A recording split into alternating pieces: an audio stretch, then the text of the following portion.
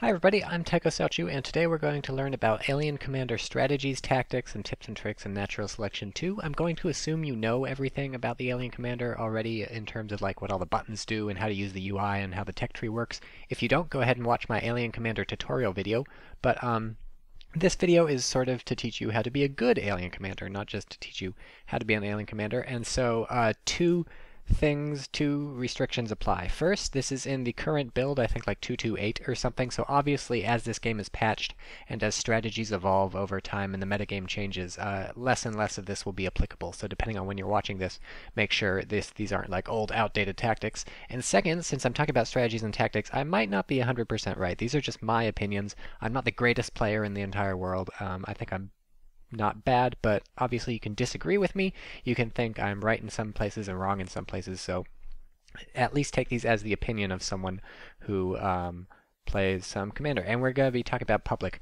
natural selection too, just joining a server and playing. This is not for clan matches, 6v6 or anything like that. I'm not any sort of pro. So we're going to go over strategies, tactics, and tips and tricks. Tips and tricks are pretty much just going to be how to fight newbies. But strategy. So what's the difference between strategy and tactics? Well, strategy is sort of the big picture, and then tactics is what are you doing during each battle or stuff like that. So strategy for the alien commander. I like to sort of think of dividing the game into three sort of sections. You have the early game, the mid game, and the late game, because that sort of breaks down pretty well what sort of different things you're going to be trying to do strategically. And also, the way I think about the aliens as a team, and as the alien commander specifically, is that you want to spread out and control the map. It's your map to take. You want this to be your territory that the Marines are fighting through. You want infestation everywhere. You want crags and shifts and shades everywhere. You want it to be your place that the Marines have to venture into. So that's sort of the goal you're going for, and we're going to see how this plays out in the early, mid, and late game. So in the early game, the way this works is that you want to quick sort of syst out to the closest 2 or 3 extractors to your base. So you're going to want definitely syst out to the closest 2 extractors. If there's 3 equidistant, syst out to the closest 3. And then beyond that, you're going to want to expand to the extractors furthest from the Marine base. So you're going to have to let your skulk scout around a bit first to find out where the Marines started if it's on a map without fixed starting positions. So syst out to as many extractors as you can safely take. Sometimes it can be a little tough to hold to the extractor between you and the Marine base if it's close spawns, if you spawn next to each other, but you can probably manage it. It's probably worth a try at least. So syst out at least to the safe extractors. You're looking for 3, maybe even 4 fast extractors, almost as fast as you can get them. That's where your early resources should go. You really want to establish a resource flow. And pretty quick off the bat, you're going to want to decide where your second hive is going, because you're going to need a second hive before long. You don't want to make that decision, obviously, before you figure out where the Marines have started. But I usually choose the hive furthest from the Marines, just to give myself more breathing room. Your other option is to choose your second hive closest to the Marines, because of course you'll be spawning at the hive, and a lot of skulk pressure on Marine Star is not a bad idea, especially if the Marines are not so fantastic. But since really what you want to be doing is getting to the late game and controlling the entire map, I would probably pick your second hive further away from the Marines. And if you don't want to do that, your other option is sort of to go for a quick rush, a quick skulk rush to Marine base once you find out where they are. If you can take out either the power or the comm chair, especially the infantry portals, right off the bat. This sometimes works. The better the players are, the less likely it is to work, but it's still a viable strategy. It doesn't just work against newbies, it works against real people too, if your team is good enough. Obviously, a lot of this depends on how good your players are, so there's not much for you to do as a commander if you order the Skulk Rush. But if you keep an eye on how your Skulks are doing, and you see them in Marine spawn, like actually biting the infantry portal of their own volition, then you know that maybe the Marines, maybe you smell blood and you can send your Skulks in for the kill. So that's a way to end it early game. But otherwise, I would suggest getting a hive furthest from the Marines that you can, and then trying to get to late game, because that's where you're really going to shine. But soon you're going to be into mid game once you've spread out, grabbed some extractors, and decided on a second hive. Mid game is when you're going to want to be pushing for 3 hives and map control. Once you've got your second hive up, it'll probably be pretty obvious where your third hive's going to go. Some maps less obvious than others, but you're going to want 3 hives eventually, and you're especially going to want to control the map as much as possible. So you're going to want to be directing your aliens into the hotspots on the map that you're having trouble controlling. Basically, anytime the Marines are killing your cysts in an area, or anytime the Marines are setting up outside your hive to try and take it, you're going to want to direct your team there and sort of move and push the Marines off the map. You want to be penning the Marines in as much as you possibly can as you build up to the third hive. So the easiest way to do that is to hit the power in their bases. This will draw them back to their bases, or hit important buildings in their bases, especially the Marine start, because often that will force the commander to beacon back. And you're going to want to let your skulks keep harassing the Marine resource extractors, because that's going to also keep them busy from pushing out onto the map. So try and get your skulks into that, and that'll get you into the late game phase. And the late game phase is really where aliens shine, because this is when you can start busting out the Onoses and the Lurks and the Fades and the Gorges with the Bile Bomb, and you just go in and you nail the power, because that's the weak point at the Marines when you've gotten to the late game. You just go in and do a lightning strike on the power in their base. Or if you're not attacking the Marine main base, or you're attacking some sort of expansion that they have, sometimes you don't want to hit the power. Sometimes it's best to just go for the phase gate, knock that out super fast, then they won't be able to reinforce. And then you can kill the power and then take it down. So you're going to want to, in the late game, you're going to have the power to go into these Marine bases and just smash the power node or smash the phase gate. And then from there, it's just a matter of taking down the Marine bases and pushing on through. So how do we make this all work? How do we go from early to mid game to late game? Build up your Onoses and Lurks and Fades and stuff, and push them in. So your first substantial decision, aside from locating the second hive, stuff like that, that we've already sort of talked about, is what to upgrade your first hive to, a Shift, a Crag, or a Shade. So I can tell you right off the bat, don't get a Shade. And I've seen Shade be kind of popular in public play. A lot of people are like, Commander, go get Cloaking first or something. No, don't get a Shade. Shade gets you Cloaking and Silence. And even though Silence is maybe my favorite upgrade on the Alien team, it's just so awesome, you don't really need it, especially early game, because Skulks can just walk. They hold down the Shift key and they won't make any noise. So you don't need to evolve Silence as a Skulk, and at least not for a while. And frankly, Cloaking is not so fantastic either against good players. You have to sit perfectly still and wait for them to walk past you, and frankly, you should just be ambushing all the time anyways, and it's not going to help you much to be invisible, because once you start moving, you're going to be visible, and they do whatever. So Cloaking's not so fantastic, really, especially compared to the other two choices, which are Shift and Crag. I prefer Shift Hive first. This will get you Celerity and Adrenaline. Obviously, don't get Adrenaline. That's no good for Skulks, and you're not going to Gorge Rush them because that's dumb. So I would go for a Shift Hive first because Celerity is pretty sweet for your Skulks. It makes them just tougher to hit, and they're much better in fights. And also, you get to build shifts, and shifts are great because they'll spawn eggs for you, which means you can place a shift in a hotspot on the map, like where you want your second hive to go, or near Marine start, and then just spawn eggs out of it all the time. And this is perfect for getting your aliens where you want them to go, as opposed to everyone having to run from your main hive to wherever you go. And the other important thing about getting Celerity first is that it just gives you so much more map control, because your Skulks can get out there faster. They can make it to resource extractors and bite them down faster just because they have Celerity to get there. And especially if your players are not good at wall jumping or something, it just gives them that extra boost. They're getting around the map faster. So there's pretty great to go Shift first. Crag is also not a bad first choice. Carapace and Regen, not too bad. Carapace is... people say it's not so great on Skulks because it doesn't give them too much more health, but you know, every couple of bullets absorb a couple more bullets in a Marine fight. That can be the difference between life and death. So Crag's not bad, and the advantage of a Crag hive is that it'll let you build the Crags, and you can drop one of those on your second hive before it's built, and then it'll heal up that second hive to full strength. So if the Marines discover it, they'll have trouble taking it down. But I suggest Shift first, and then Crag second, or Crag first and Shift second. You do want shifts fairly soon, because it's nice to place those around to spawn the eggs, especially if you have the third, especially if you have the extra resources to spawn eggs. And then a Shade is a fine third hive. Obviously, you don't have any choice around there. So I would probably upgrade your hive to a Shift before grabbing your second hive. Some people go fast second hive. If you can trust your team to hold your fast second hive, then it's a pretty big advantage to get a second hive up there pretty fast, because this will spawn a bunch more eggs for you. It'll give you 2 vectors of attack on the map, and it'll obviously increase your map control even more than spreading shifts out.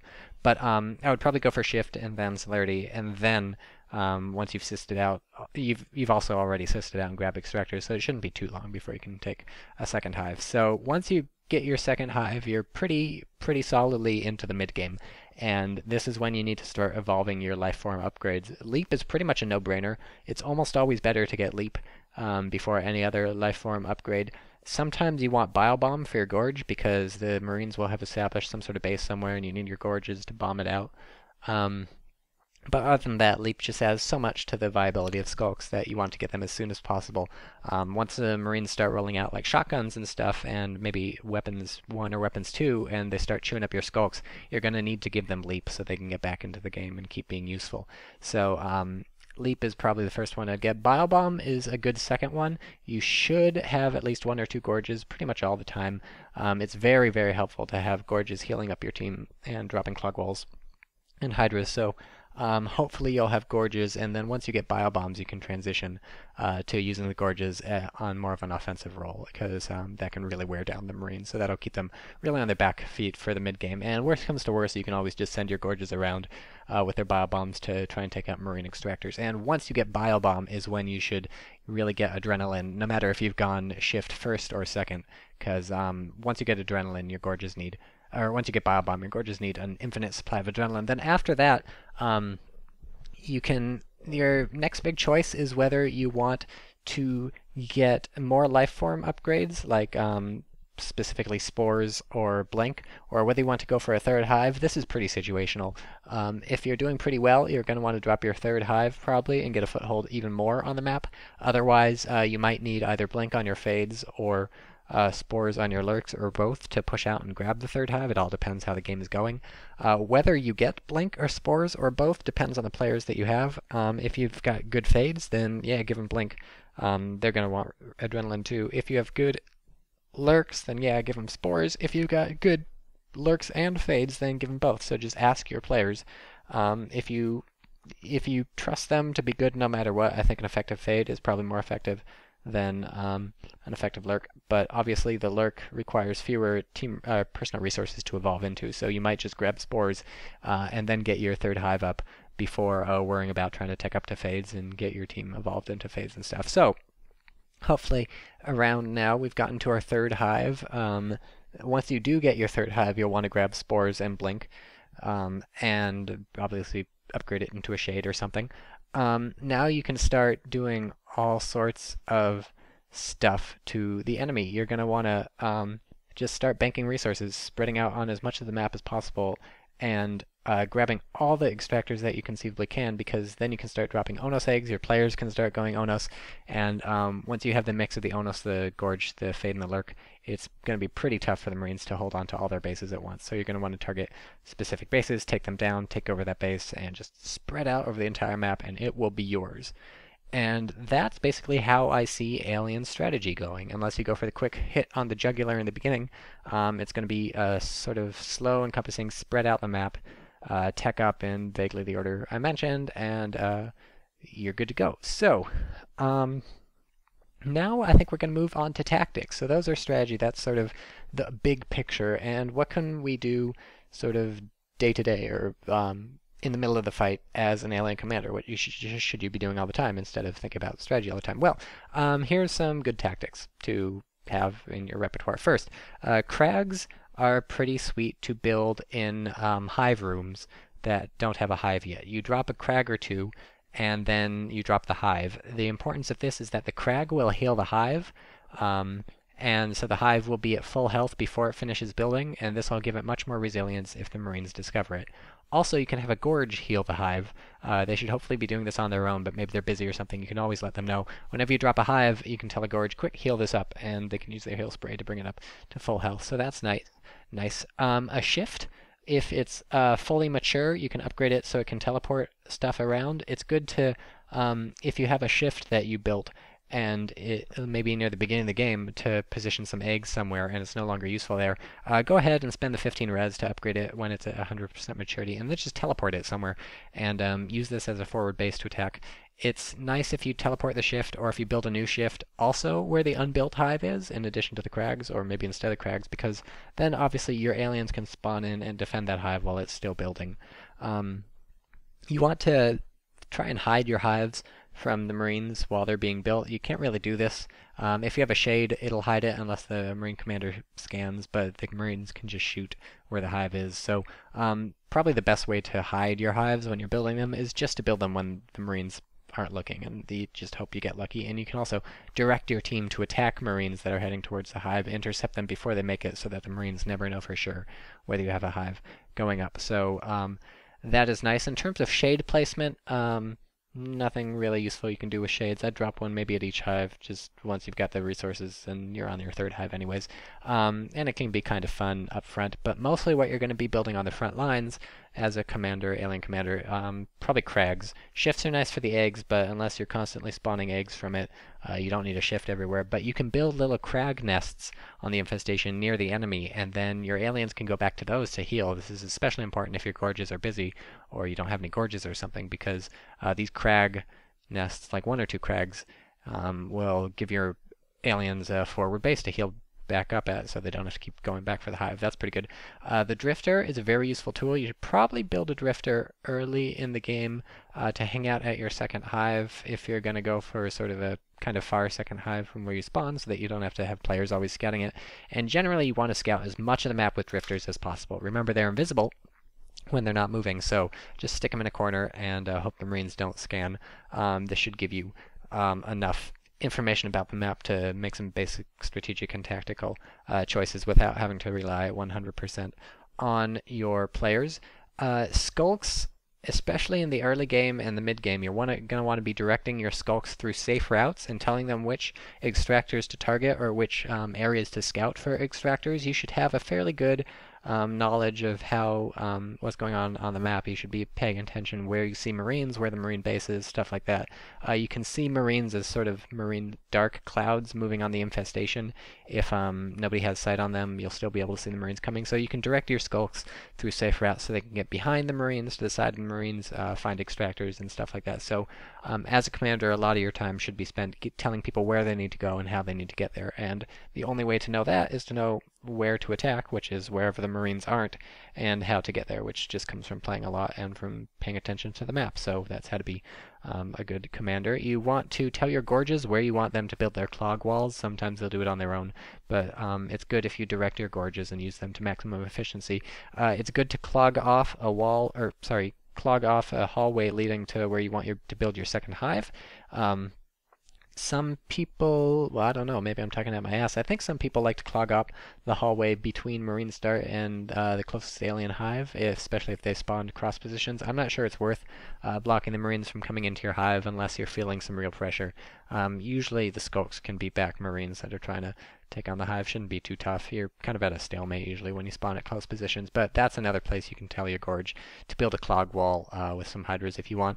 And another option is to build a clog wall at just some strategically important point, and then maybe drop a couple crags there or something and turn it into sort of a forward base for you can even drop a shift. But I think probably your best bet is having the gorge clog up the easiest or closest or fastest entrance to your second hive that you're going to want to keep the Marines out of, and then later your third hive. So be directing your gorges, that's important. The shift egg spawn and the shift teleporting around and then spawning eggs, both very important. You're going to want to spawn the eggs where you need your players to spawn. So this can either be in your hive if you just need more eggs, your people are just getting killed. That's not so fantastic. Probably what's better is you'll want to spawn them on a flank or near a Marine base or something, just to keep constant pressure going there. But remember, it costs 5 resources each time you spawn some eggs, so you can't keep it going forever. It's good for a surprise attack sometimes. When you're getting into the mid and the late game, you'll often find yourself with extra resources, or you won't be able to spend them as fast as they're coming in because it takes time to research all these things. That's when you can start building some whips. The whips are nice because you can direct them on your own, and you can do damage with them on your own, so you don't have to rely on players or tell people to go anywhere. They're not like the greatest or anything. They're okay stack defenses. They'll especially stop sort of Marines from doing run-bys if you place them right, so they have a long line of sight, but that they're not easily shot by the in the direction the Marines are coming from. The real beauty of whips is really that they can bat back the enemy grenades. Once the Marines research grenade launchers, you're going to see some pain coming in, unless you get some whips up, and those will just whip the grenades right back at the Marines. So once you see some grenade launchers, hopefully you have some whips ready to go, or you can grow them pretty fast, and then you can even use the nutrient mist on them to get them up to 100% maturity, and then you can upgrade them with the little thing that lets them shoot the ball of acid pretty far, and that's a pretty good upgrade on the whips. I would recommend getting that. I would recommend every once in a while jumping out of the comm chair and fighting yourself, or jumping out of the hive and fighting yourself if things are getting hairy. This is a kind of a tough one in public games because sometimes people freak out and they're like, "Oh my God, our commander's gone," and blah blah blah. But if you tell everybody, like, "Look, I'm going to jump out of the chair, or I'm going to jump out of the hive for a moment, kill some Marines, go back inside, don't freak out," people should be pretty understanding, and it's no big deal. And they'll even vote kick somebody who gets in the hive. When you jumped out, if you ask nicely, some jerk who just hops in. And this is especially nice when Exos are attacking your base and your Marines manage to kill off, or your aliens manage to kill off the supporting Marines, but the Exos are still there, because then every single skulk helps. Every little bit biting down those Exos. They have trouble targeting skulks on their own. Some people go gorge before they get into the into the hive. You can. The advantage to doing that is you can drop some Hydras, even drop some Clogs, and then you can also get out and heal the hive when it's under attack. Not a bad idea, but down to personal preference, I think. When you start getting into the late game and you have Exos coming up on you, Arcs coming up on you, or Jetpacks coming up on you, it's going to be the Gorge you're relying on, especially for the first two, because versus Exos and versus Arcs, Gorges just do huge amounts of damage. The Bile Bomb destroys the Exos and destroys the Arcs. It just wipes the floor with them, so get your Gorges there and keep them very well protected. Even give them some Crags and stuff, because you'll be on the defense. If you can catch the Arcs in a train going towards you, then your Skulks can ambush them. Your Lurks are actually very good at ambushing them. Your Fades too. Pretty much anyone ambushing a Arc in a train is good. But if the Marines are good, they'll just be protecting the Arc train, so that might get ugly. If the Arcs do get close enough to target down one of your hives or something, you're pretty much screwed. You got to get your Gorges and your Crags healing it as much as you possibly can, and then just tell your entire team, focus on those Arcs, get in there, kill the Arcs. You want some Bile Bombs, but your Gorges are also going to be healing, so it just gets pretty tough. Just try and wipe out the Arcs before there's a critical mass of them. The important thing is to make sure there's not enough Arcs to kill the hive in like a few hits, because if there's like 3 Arcs or something, then you can probably out-heal that with your Crags, because they're not going to do the damage. But like 5 or 6 Arcs firing at once, that'll drop the hive real fast. So you don't have to kill every single Arc, just kill enough so that it's not a huge threat. Exos, similar sort of thing, except it's harder to fight them head on, but it's also safer because they have to get inside your hive to fight. So your Gorges with Bile Bombs are going to be really good versus those two. And then versus the Jetpacks, it really just comes down to how good your players are. It's going to be Lurks and Fades taking on the Jetpackers, and even Hydras and Whips can help, so drop some Whips. And those can sort of swat Jetpackers out of the sky, but really it's going to be down to your players to try and fight off any marauding Jetpackers. Having Clogs in the hallway will be nice to delay them, and just generally having a lot of Crags on your hive is good, because then Jetpackers won't be able to come in and wipe out your hive on their own. The Nutrient Mist is helpful if anyone's evolving into a higher life form. Just mist them. There's pretty much no reason not to, especially once the Onuses are coming out. Drop Onus eggs and stuff once you're into the really late game. Just give your players whatever life forms they need. No reason not to do that. And then Bone Wall. There's a lot of situations where you can use Bone Wall. You have to use it on infestation, so get used to that. It's good for cutting Marines off from each other. If you have like 3 Marines going in a group, and you can drop a Bone Wall and isolate one of them, and then your Skulks can run in. Especially if, like, in the middle of a fight, you can drop a Bone Wall and block 2 Marines off from the third who's getting eaten by Skulks or something. So that's a great way to use it, divide and conquer. Another way to do it is to protect the retreat of an Onos, or of anybody, of a Gorge or an Onos, are the ones you're going to really want to, well, and Fades and Lurks, sure. Protect the retreat of anybody. If Marines are chasing them, you can drop a Bone Wall and protect them from that. And then finally, you can just use it as a blocker to let aliens get in close. If your aliens have to close down a hallway, then obviously that's a sort of a death sentence. But if you drop a Bone Wall at the end of the hallway in front of the Marines, they'll be stuck behind it. They'll have to shoot it down or just wait for it to go away. And meanwhile, your aliens can close in and kill it. Dual Exo miniguns will kill a Bone Wall almost instantly, so don't bother trying to do that. But you can block. Oh, and you can block retreats. Obviously, this is important for Exos mostly when they get low, especially if you kill whoever's welding them. They're going to start pulling out if they're smart.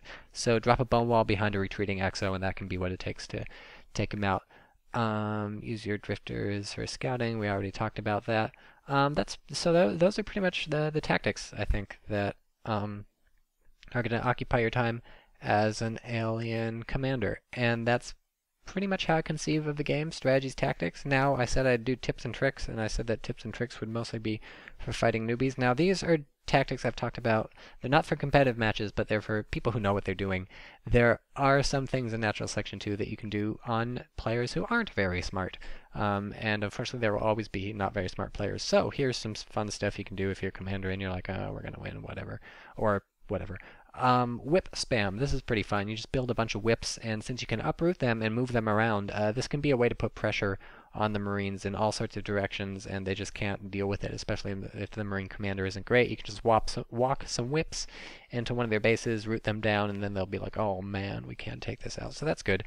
Cysts. If you can just drop a cyst wherever you want, obviously, as long as it's connected to another cyst. Some Marines just go for these things like pinatas. They're like, oh my god, a cyst, I gotta kill it. And so if you drop a cyst in front of them, they'll be like, oh, I must stop everything and kill this cyst.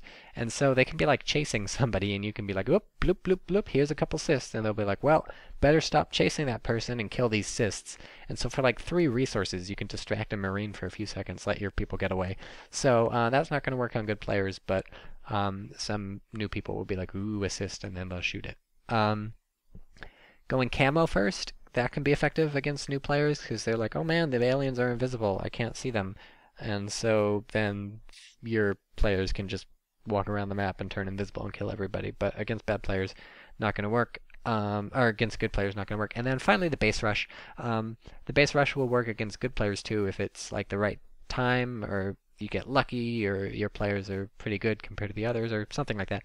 But against bad players, a base rush is I mean, it's not foolproof, but it can work pretty well. You just keep sending skulks at them, and like eventually you just keep biting the stuff down. They won't be able to research welders fast enough. You just get a couple bites in on the power each time. Soon their base is down and the game is over. So this has been kind of a long video, and I hope it has been helpful. Now you know not just how to play the Alien Commander technically, but you also know strategies, tips, and tricks and stuff like that. If you have any things you would do differently or any other comments, you can always leave them in the video, and I hope I'll see you someday in Natural Selection 2. Maybe you can be my commander, and I'll be like, no, that's not what I said in the video. And you'll be like, no, it's okay, I got a better idea, it's not in the video. And I'll be like, you go fuck yourself. And then you'll be like, that's not very nice. And I'll be like, yeah, it's not very nice. Okay, bye.